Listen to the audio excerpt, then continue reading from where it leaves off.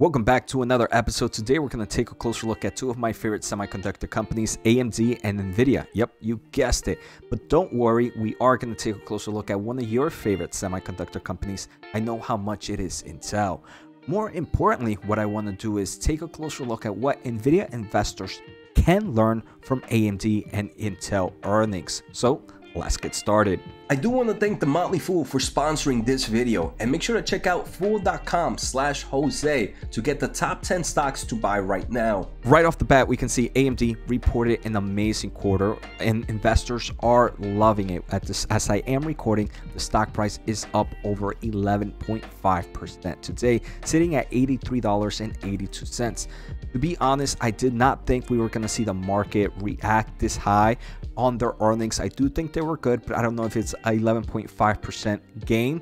The only thing that this kind of tells me is maybe the market was expecting a bigger pain for companies like AMD because of Intel's earnings.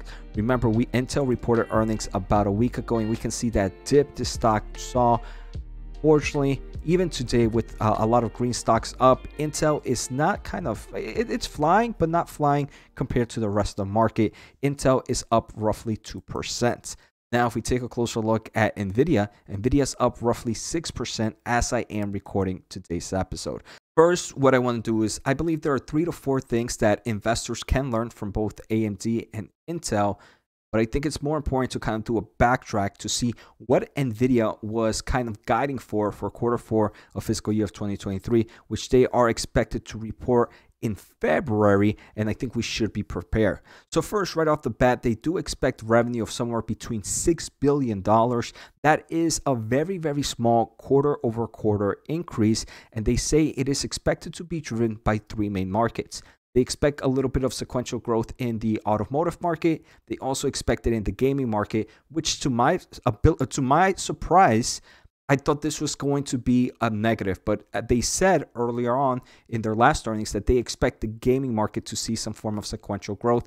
They also see the data center market being another portion or another ability of them having that revenue sequential growth for quarter 4. All right, so here we can see the overall revenue trend for Nvidia. We can see quarter 1 of fiscal year 2023 for them was the peak, and from there it has been dropping nonstop. If this quarter 4 is going to be that about $6 billion, we can see quarter 3 to some extent might have been the bottom for their revenue, but there's some things that I might be kind of questioning. First, let's take a closer look at the data center market. So the data center market, if we take a closer look compared to a year ago, did grow a nice amount year over year. But sequentially, it did not grow much. It was up very, very low single digit growth compared to quarter 2 of fiscal year of 2023. Now, what did we learn from AMD and Intel in their data center market? If we take a closer look at Intel, we know 2 things. First, the data center market for them is down 33% for one total addressable market contraction. So they are seeing some of their bigger players maybe slowing down on spending, and that is contracting the overall total addressable market at the moment. The second thing is they have very, very high competitive pressure. That competitive pressure is coming by none other than AMD. AMD kind of saw a little bit of the opposite. Hey, they saw a nice amount of revenue growth. Their revenue segment here was up 42%, driven by the sales of their CPUs and them continuing to grab market shares. They also mentioned that they are getting kind of strong record sales in some of their other data center products inside of server CPUs. They have a few accelerators thanks to that Xilinx acquisitions, and the DPU thanks to that Pensando acquisition. So not only are they seeing growth in data center products, but they're also seeing growth in other forms of data center accelerators. Now, if we jump back into Nvidia, I do believe Nvidia unfortunately has a little bit of both, right? Because they are the market shareholder in the data center market for GPUs, they might see a little bit of that total addressable market contraction more heavily than AMD, right? But at the moment, they don't really have too much competitive pressure in this space, where I don't believe it means that they're going to lose market share, they're going to lose revenue. But what I'm expecting here in the data center market, I don't expect them to grow at the levels that AMD is growing in forms of percentage-wise. but I don't expect them to drop either. I expect this quarter four, this upcoming quarter four for data center to be a sequential small single digit increase. So that's where we expect in the data center market. They also have a lot of networking solutions. They also have a lot of kind of other accelerators like DPUs for the data center market. And I do believe that's going to drive that data center market to be up sequentially. I don't think it's going to be a big jump. Next, I want to take a closer look at the client market. But before we take a closer look at the client segment, make sure to hit the thumbs up as it does help me grow my overall audience. If you want to learn more about the semiconductor market, I have a semiconductor podcast channel. The link should be above or down below. Weekly episodes about the semiconductor market. So now in the client computing group, we see that for Intel, revenue was down 36% year over year. This is the consumer product. If we take a closer look at AMD, their client segment was also down a nice amount, down 51% year over year. And this is kind of causing an operating loss for them. I want to say for Nvidia, if we take a closer look, they did mention that, hey, the gaming market would be up sequentially. I think if Nvidia misses by somehow is going to be by the gaming market. But I do believe one thing that might help out Nvidia is because they had the crypto mining cycle kind of decrease the overall demand a lot earlier than kind of the consumer space. It kind of moved this cycle a little bit earlier for kind of their GPU products. So while AMD, for example, believes that quarter one might be the bottom for them in forms of inventory, it does seem like Nvidia believes quarter three was the bottom for them because they had to kind of slow down a lot of that inventory correction a lot earlier because of that crypto mining issue and how kind of the graphics card market was kind of flooded with used graphics cards. This is the one that I believe is going to be the most cloudy. And like I mentioned earlier, if they do miss, I believe it's going to happen because of the gaming market. So we are going to take a closer look at outlook in a bit. Now, the third thing is the automotive market, right? This is a very important segment for Nvidia. If we take a closer look at Intel, we can see the mobile eye segment was up 59% year over year, driven by IQ demand and ramp up. Their IQ is pretty much their chip that goes for their autonomous driving solutions.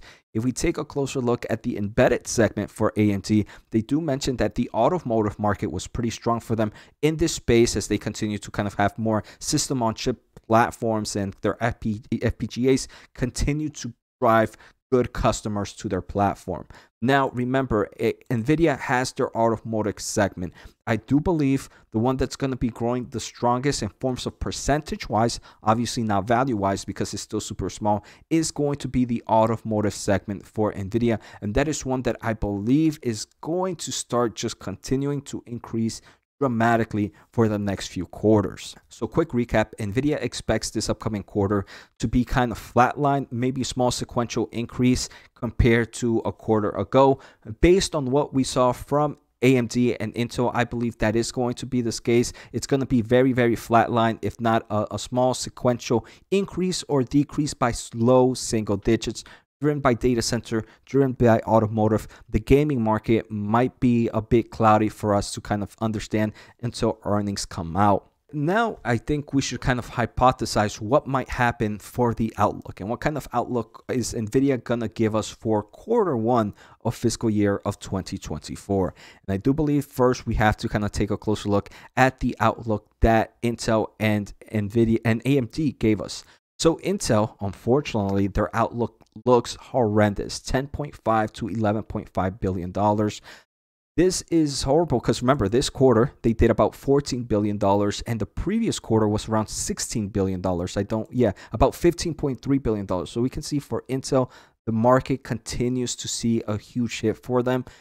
They are seeing a lot more weakness in the consumer space right now, and they're also seeing that competitive pressure in the data center market from the likes of AMD. So the outlook that Intel gives us is not good. What is the outlook look for AMD? AMD, they also expect a kind of a decrease of 10% year over year on their financial outlook for quarter one of 2023. They do expect that the consumer market is still weak. Obviously, to be expected, right? We are still seeing over inventory corrections happening, and we are kind of seeing that slowdown at the moment. Unfortunately, AMD also mentions that they are seeing some softness in the clouding market at the moment. They expect that softness to be mainly in the first half of 2023 and expect that growth in the second half of 2022. So we can kind of see this kind of overall revenue trend for AMD, how it kind of is going to be most likely flatline for quarter 3, quarter 4, and this upcoming quarter 1 of 2023. I believe that is going to be the same kind of outlook that Nvidia is going to give us. Quarter 3 and quarter 4, which is the one that is expected to be reported, are going to be pretty much the same. And then for their quarter 1 outlook, they are going to tell us that, hey, the market is still too uncertainty. The gaming market, if it does do some form of sequential growth, it won't be by much. The automotive market will see strong growth, but it's not a meaningful portion yet to really kind of determine the overall top line number.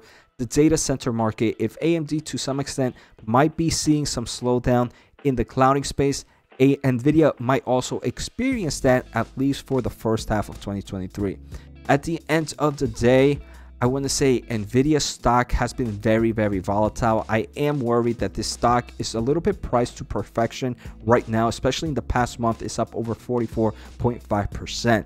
So I do want to say, even if earnings are good, stock prices can drop, and that's kind of where I'm focusing in, and is where I'm gonna kind of keep my mentality that, hey, these stock prices can continue to go down. At the end of the day, I'm a long-term shareholder of Nvidia. I have no intentions of selling because I do believe in the next few years this is a definite winner in my portfolio. So I hope you guys enjoyed today's episode. Take care, have a good day, and see you next time.